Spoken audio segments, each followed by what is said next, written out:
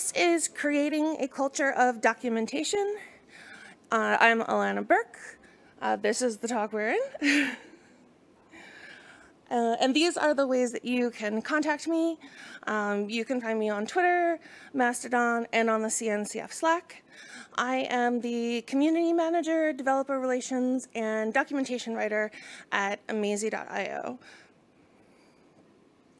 So today we're going to talk about a handful of things, all revolving around documentation. We're going to find out, what is documentation? Why is it important? What makes good documentation, and what makes bad documentation?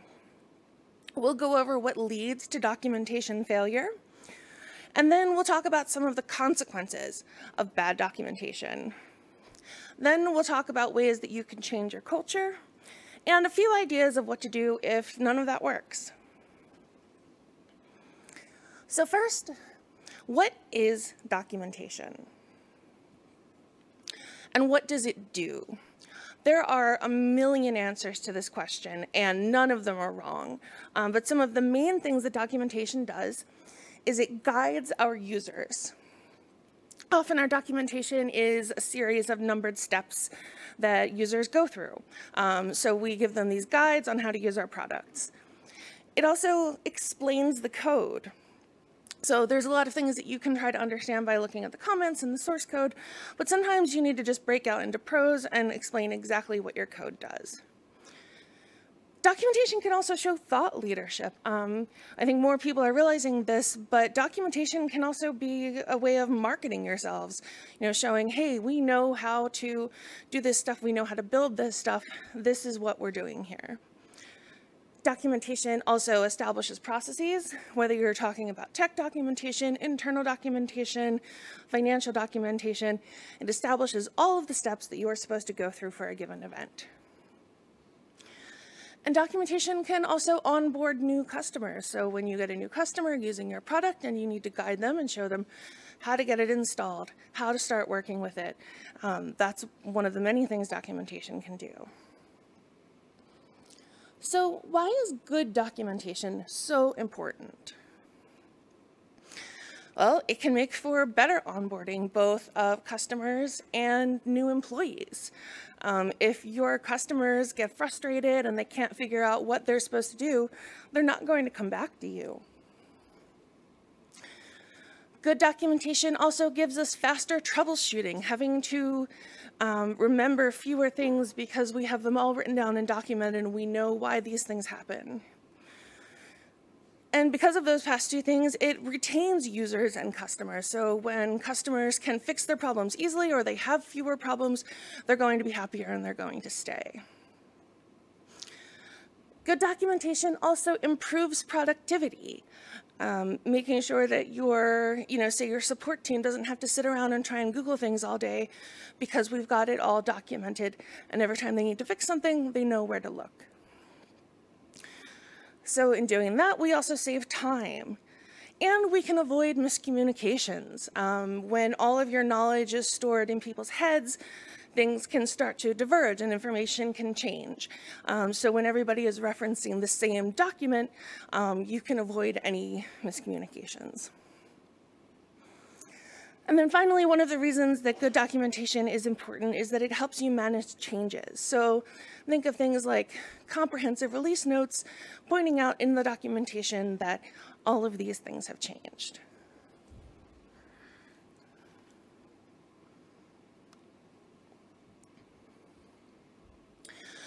So why are good docs important?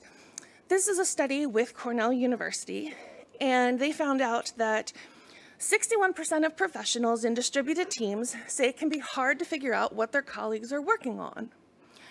44% said that siloed digital media tools made it hard to spot if work was being duplicated. And 62% of people reported missing opportunities to collaborate with their coworkers and achieve better results.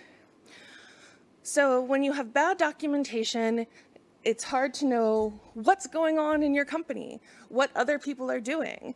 Are you guys both doing the same thing? Is one of you doing it wrong? We won't know because it hasn't been documented. And one of the reasons that we need to document everything is that humans are terrible at data storage. So we talked a little bit about what makes documentation so important. So let's go over some examples of what makes documentation good. So good documentation is easy to understand. It doesn't use a lot of jargon, doesn't use overly complicated turns of phrase. It's straightforward. Good documentation gets to the point. It doesn't tell you a whole story before trying to tell you what you need to do and what you're actually looking for. Good documentation also has good visuals.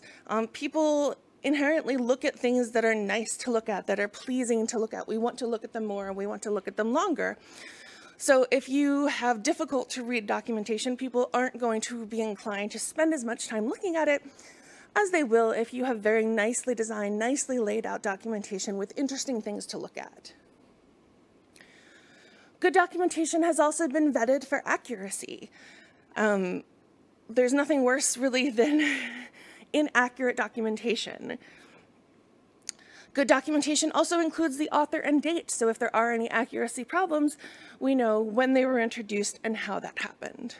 We also know how old this documentation is if we run into an error. And finally, another thing that makes good documentation is addressing the right audience. If you're targeting the end user, make sure that that's the person who's getting this information. If you're targeting administrators, make sure you tell them which information they need to know. So we're going to go through some examples that I have found in various places on the internet of good documentation. So this is some Kubernetes documentation that may look familiar to some of you, and I just wanted to zoom out and show that it has a lot of different things visually going on to keep you interested. So it's got headings, it has callouts, which use color. We've got sort of red going on here, if you can see that. We've got a table. The table has highlighting so that you don't get lost looking at all the different rows. We've got some code. We have bullet points. We have another callout. So it's just really showing that there's a lot more to documentation than big walls of text. Here is a more zoomed in example of a Kubernetes documentation page. And I've shown that they have some text that they've underlined, and I highlighted it, and you get a nice little tooltip that defines something without even having to leave the page. We also have at the beginning of that sentence, we've got something highlighted in code, and it links out to presumably what we're talking about here. And again, we have callouts and buttons. It's just a nice page to look at. Here we've got one of my favorite things, which is making sure that if you have a code block, you're telling people where this code goes. So in this case, we have an application deployment.yaml file.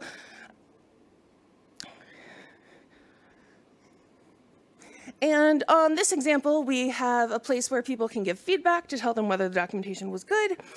And we have not only the author and date, but a link to the Git commit that updated this documentation. Now, this one doesn't score very high on the visual points. This is yet another deeply dug in Kubernetes page that gets automatically generated. But what I really did like was that for all of the things that they're defining here, we have examples.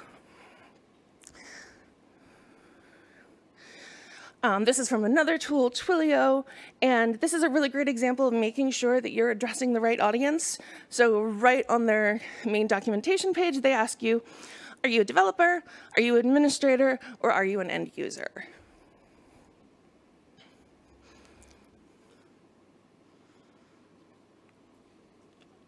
So next up, what makes bad documentation?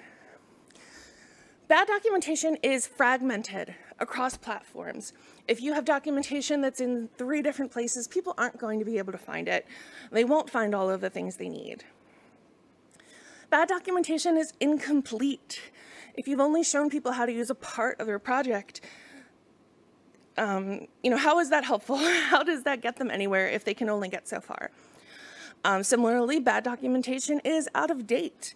If you've updated your product, but you haven't updated your documentation, what was the point in updating the product? Bad documentation also makes assumptions. If you make assumptions about what your users know or what they're able to do, you may have people having lots of difficulty with your instructions and your documentation. If you are asking someone to do something, tell them what they need to do, or state at the beginning of the documentation what your expectations are. Bad documentation uses jargon, especially in the tech field. We work with people from around the world who speak many languages, and many people don't speak English as their first language. So avoid using lots of jargon and slang and things like metaphors that might not make sense. And finally, bad docs are tailored to the wrong audience. So like we had in the example, there were developers, administrators, and end users. And all of these people are going to use this product differently, and they're all going to need different documentation. So here's some examples of bad documentation.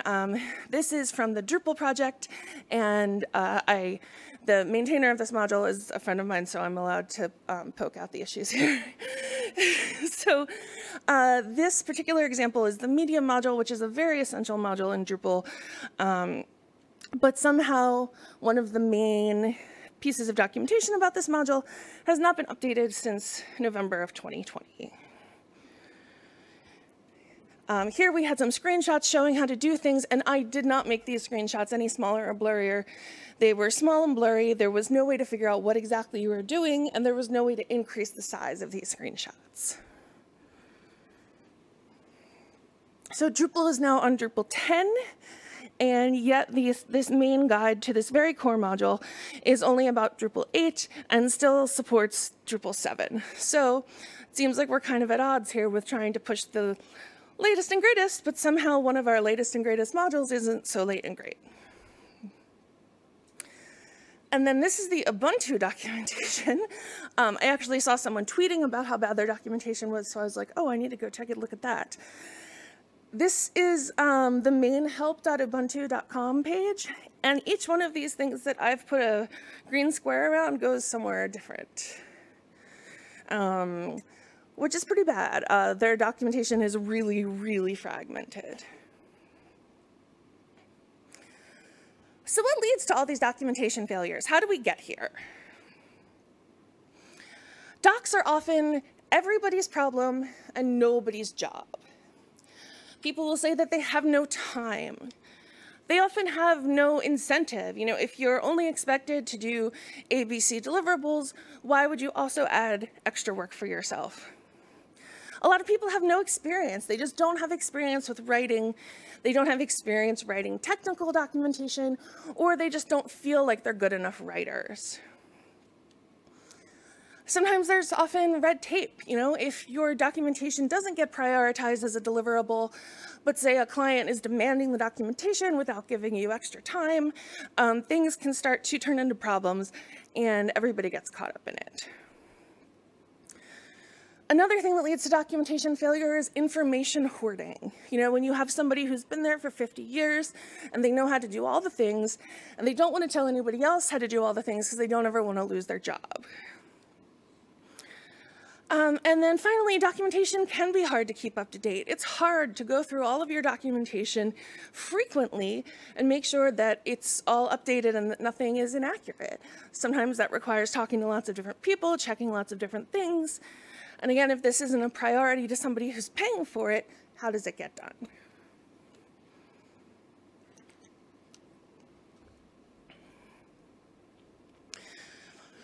And then see, these are some of the common excuses that lead to documentation failure. The code is self-documenting. We've all heard and said that before. It's too hard to keep it up to date. And it adds too much time to my development. So, what are the consequences of bad documentation? This is a case study from Google from a little while ago. 48% of Google engineers cited bad documentation as their #1 productivity issue. 50% of SRE issues cited problems with documentation. And this is where I got that quote, "Docs were considered everybody's problem and nobody's job." So what did they do? Oops. Oh, sorry, I'm trying to find my mouse. So what worked for them was changing the status quo. They made documentation radically simpler for their engineers. They made a system that they called G3 Docs, and it did the following for them. It removed decisions. It presented one way to document things, and that was the only way there was, and there wasn't anything to be done about it. They also hosted their docs in the source code in Markdown so that their engineers could stay in their IDEs and work on the documentation at the same time. Their documentation system automatically rendered out that Markdown into nice HTML pages. They also formed alliances with influential engineers to introduce, is what?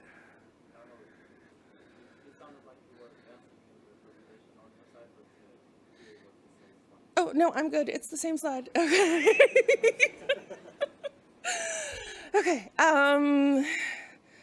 Okay, so they formed alliances with influential engineers to introduce the tooling, and they partnered with specific teams to build strategic integrations so that everybody was on the same page with the documentation. They also released and iterated it in the open so everybody knew what was going on. But they never forced teams into it. They had teams lead by example. That's why they reached out to some of their most influential employees and got everybody on board.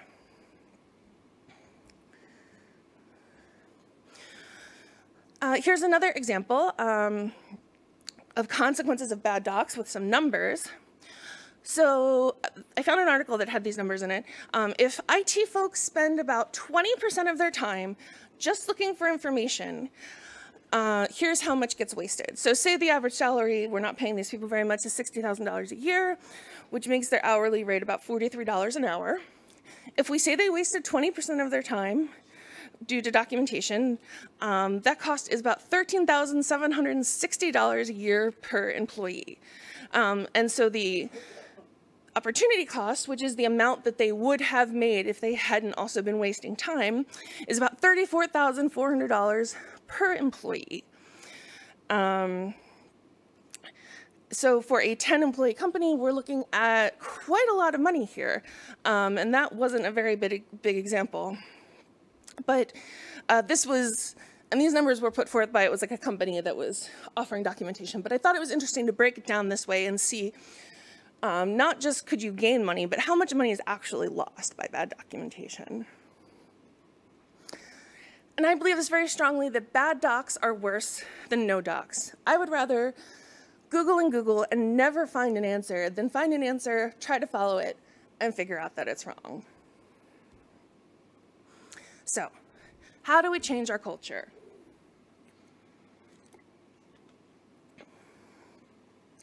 And some people try to argue this, but culture is not immutable. We can change it. So we're going to go through each of these things. You need to start from the top, choose someone to drive it, make it easy, start with standardization, and empower your contributors. So how do we start from the top? We establish that clear, concise writing is the expectation from everyone. And to do this, ensure that your higher-ups and your stakeholders lead by example with quality writing. Make sure the people that everyone looks up to, that the people who are being followed, are the people who are giving the right examples, that they're, proofreading their emails, that the documents that they produce are high quality. Choose someone to drive it. Make someone responsible for managing documentation. Even if, like me, that isn't that person's entire job, make it someone's official responsibility. And this person also generally creates templates, trainings, and any other support that's needed to create the documentation. Make it easy. Choose tools that integrate into existing workflows like Google did. Let developers stay on their editor. I know that every time I have to switch a window, I get that much more distracted. So the more you can let people stay in the flow that they're in, the more work they're going to be able to do. And use version control like Git so that everyone can contribute easily. And ensure that everyone has access. Don't make your documentation platform something that everyone has to request access.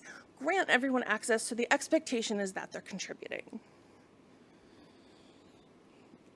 Here's another case study from Twitter. So back in 2014, Twitter had 3 technical writers. What they did to actually get their documentation off the ground was to encourage documentation via their special doc days, which were essentially sort of hack days where everybody just got on board and wrote documentation. They built a new docs as code stack. Theirs was called DocBird, and they created nice documentation templates for everybody to follow. So the doc days were what really helped. They just had the technical writers give trainings, help edit, and review all the final documentation. And then the bigger purpose of this was to evangelize and normalize documentation as a practice. So it built a community around it and around the expectations that they had on documentation.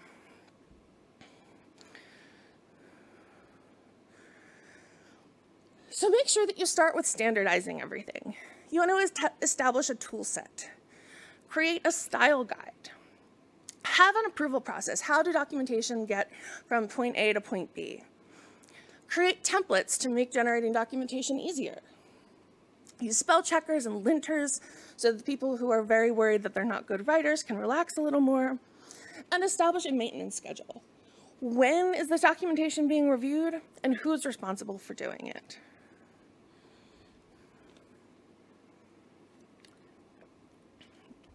These are some examples of documentation tools that I really love and that are very popular. Markdown is obviously one of the most popular languages for writing documentation. The Read the Docs platform is really great. They allow for the following 2 documentation systems. Make Docs, which is a documentation generator that's fast and very simple. And then Sphinx is a more powerful documentation generator that's really good for technical documentation. Gitbook is a nice platform if you want something that's not open source and is a little more shiny. And then, of course, the one that we all dread is Confluence, which I feel like everyone uses for their internal documentation and never goes away, but it is actually a pretty good system. There's one more case study. This one is from an anonymous Fortune 500 company. They got documentation writers on board, contractors, who helped this client reduce their content overload. They had way too much content, and increased their content reuse by 20% year over year. It helped reduce their support calls by 35%. And then the guidelines that were designed for this client were implemented so that they would be the standard for all future releases of documentation. Empowering your contributors. Use a system that allows for contribution from everyone. One of the reasons things like Make Docs are so popular is that they allow for everyone to contribute. And these days, you don't even need to be able to edit Markdown in an editor. You can use GitHub or GitLab. Their inline editors are absolutely, totally serviceable for things like editing documentation. Create a positive feedback loop. When people who have historically been resistant to writing documentation decide to start writing it, make sure that you thank them, that you tell them they did a great job so that they'll want to do it again. Give trainings on how to write docs. If your team feels like they don't know how to write, they're not good technical writers, give them some training, give them the tools that they need. And then all of this will allow everyone to have a sense of ownership over the docs. You know, people don't always see the functions that you write and the pieces of code that you put together, but you can have some pride of ownership of knowing that people are reading your documentation.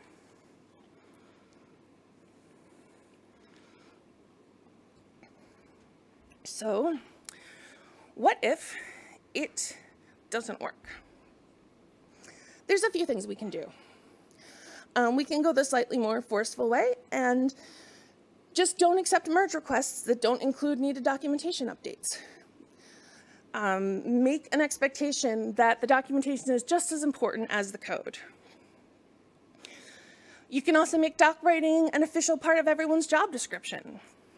If everyone who has writing code in their job description also has writing documentation, again, we're establishing that, that expectation. And then finally, develop an intrinsic value. Make everyone feel the need to update the documentation, to write the documentation, to get it out there. Get people to understand that this is the way that people use your product and this is the way that they're going to understand it. And if you want people to embrace and use your product, you'll have to write the documentation. So that's all I have. Here's my contact information again. I love talking about documentation. There's a slide after this where I have all of the talks that I've given on documentation, and these slides are already up in the Sketch app. These, again, if you grab the slides, these are the references. And then these are some of the other talks that I've done. I have videos and slides for these if you'd like to check them out. So thank you.